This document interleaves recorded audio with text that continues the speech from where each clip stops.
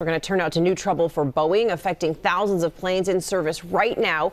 Safety regulators are recommending a redesign of the engine cover after that horrifying deadly incident on a Southwest flight last year. David Curley is at Reagan National Airport with the latest on this. Good morning, David. Morning, Cecilia. This is a broad, wide-ranging recommendation affecting nearly 7,000 next-generation 737s, all a result of that accident you may remember, which resulted in the first aviation death in the U.S. in nearly a decade. Everybody breathe. We are almost there. A few horrifying seconds, an engine failure. The fuselage breached, a passenger partially sucked out of a window on Southwest Flight 1380 last year in April.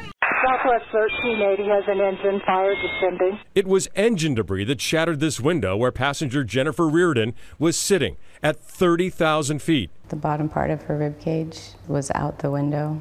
They said there was a hole and someone went out. I'm sorry, you said there was a hole and somebody went out?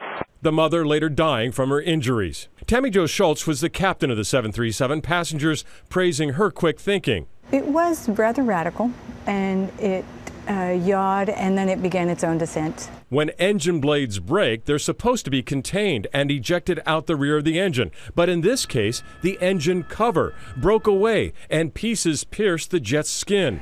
This morning, the NTSB is sounding the alarm, urging Boeing and the engine maker to redesign those covers for all 6,800 Boeing 737 NextGens in service around the world. We recommended that engine and aircraft manufacturers develop more robust designs. Now, Boeing says it already has a fix that will satisfy the NTSB recommendations. It's a couple of months away, and it will need FAA approval. And Boeing says this shouldn't affect holiday travel because there are more inspections of these fan blades that were breaking in 2 incidents with the 737. They say that reduces the risk of a repeat of the Southwest accident. Michael? All right, we sure hope it does. Thank you so much, David.